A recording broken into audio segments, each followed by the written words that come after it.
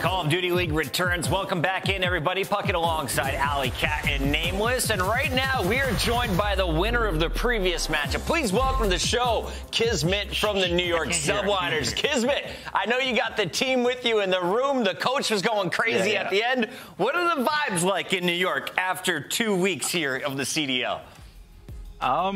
Feeling good. Week 1 was a bit rough, obviously, but coming into week 2, talking about the stuff that we wanted to work on and actually implementing it in the matches feels great, and we're super confident going into the major.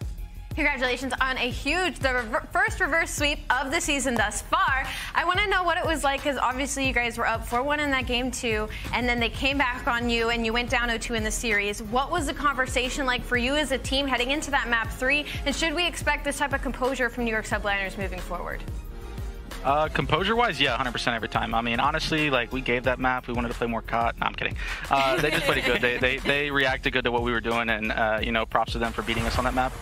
You know, the first 2 maps could have went either way. It is what it is. And, you know, just showing that resilience is really good in the early stages, and just keeping that moving forward will make us into, like, a powerhouse team. Absolutely. KiSMET, it was nice to see you out there making plays, getting it done, doing the dirty work, but also picking up the kills as well. Talk to me about hydroelectric, okay? Because I've seen you in the water basically the entire game. Do you feel like just extra comfortable on that map? What is it about hydro?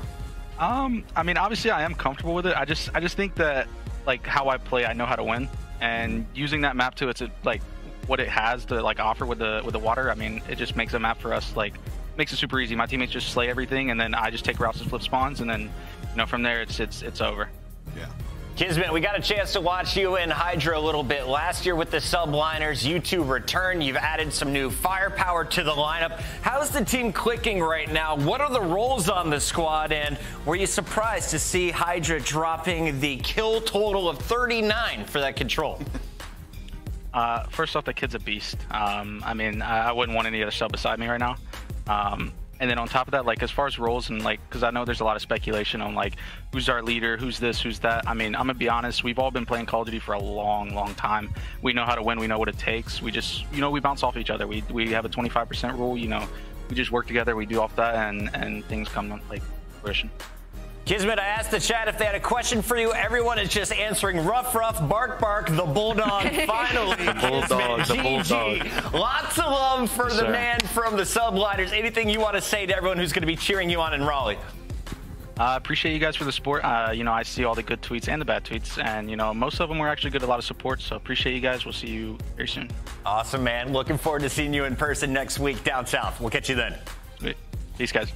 That's KiSMET. The Subliners get a big dub today, but we have one more match still to go. The LA Thieves ready to grab another W and to climb the leaderboard.